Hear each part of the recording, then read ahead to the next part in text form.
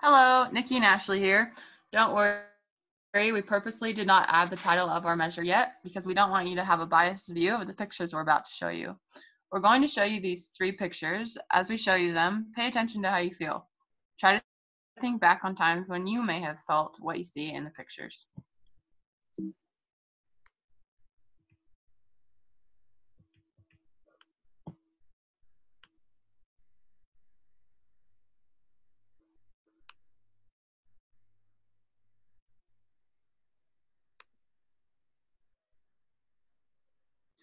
As I'm sure many of you were able to identify after viewing the pictures, our measure is about depression, anxiety, and stress.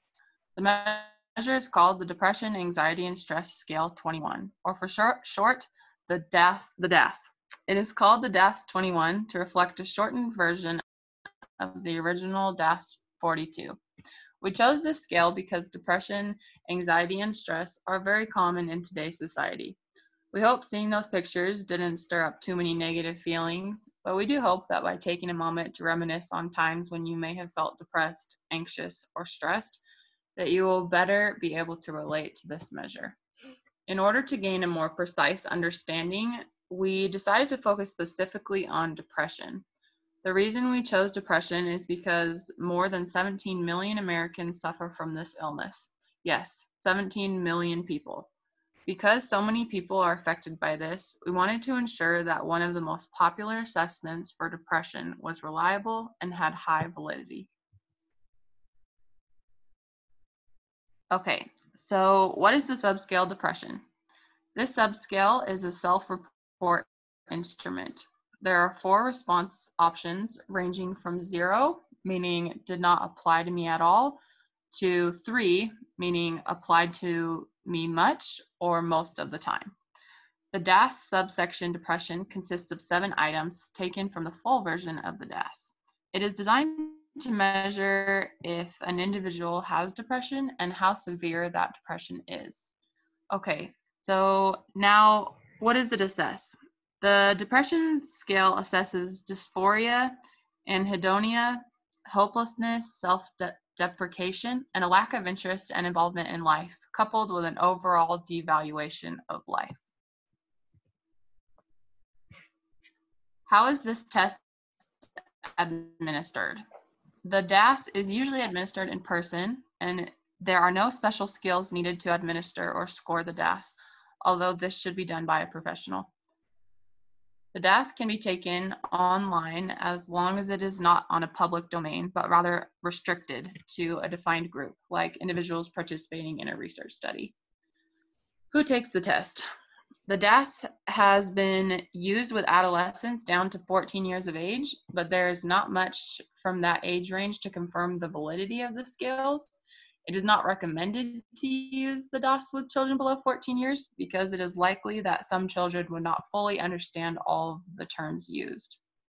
DASS is also used in a clinical setting to identify the severity of the core symptoms of depression as part of the broader task of clinical assessment. This test may also be given several times throughout the course of a treatment to keep track of the progress of the client. To find the internal reliability of the DASS-21, we decided to compare multiple studies. These studies included clinical and non-clinical samples, and one was done on a sample from different age groups that were over the age of 60. All of these studies use a Cronbach's coefficient. A Cronbach's coefficient above 0.70 is good, 0.80 and above is better, and 0.90 is the best. As you can see across studies, there appears to be comparable and high internal consistency for the DASS-21, ranging from 0.88 to 0.94. In our research, we found evidence of good convergent and discriminant validity. Here we are comparing the depression subscale of the DASS-21 to various other tests, including the Beck's Depression Inventory, Beck's Anxiety Inventory, Rosenberg Self-Esteem Scale, and the SF Health and Wellbeing Survey that is comprised of the mental health component summary and the physical health component summary. It is also compared to other subscales within the DASS-21 for the anxiety and stress. There's a big difference between the 2 studies, correlations with anxiety and stress subscales shown between the 2 studies. It could be because there's a bigger sample for the Sinclair study, but more research would need to be done. According to these two studies, there's fairly good convergent validity between the Beck's depression inventory and the depression subscale of the DASS-21, outlined in blue. Good divergent validity is also shown in the negative correlations in red between the depression subscale and the Rosenberg self-esteem scale and the mental health component measure. It makes sense that as self-esteem and mental health scores go down, depression might go up and vice versa. Almost no relationship is shown in purple with the correlation with the SF physical health component at 0.29. This would make sense because depression is more of a mental disorder rather than a measure of physical health, so these scales do not measure the same construct. It should also be mentioned that according to the study by Henry and Crawford in 2004, that the results from the DASS-21 strongly compare to results given with the already validated original DASS-42, also suggesting good convergent validity, making this scale shorter and therefore easier to administer to participants.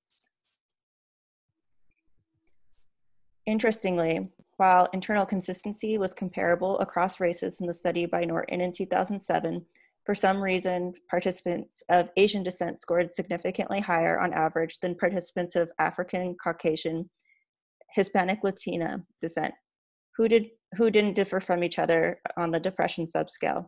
This might indicate that culture, especially a collectivistic culture, might have an effect on how they rate themselves on depression using the DASS-21. All right, so now for the strengths and weaknesses. The biggest weakness that we found was cross-cultural research shows that Asians have higher levels of collectivism, which is believed to impact how individuals express emotion. When individuals care for their community more than themselves, then they are more likely to have high levels of neuroticism. Those with high neuroticism would naturally score higher on an assessment testing depression.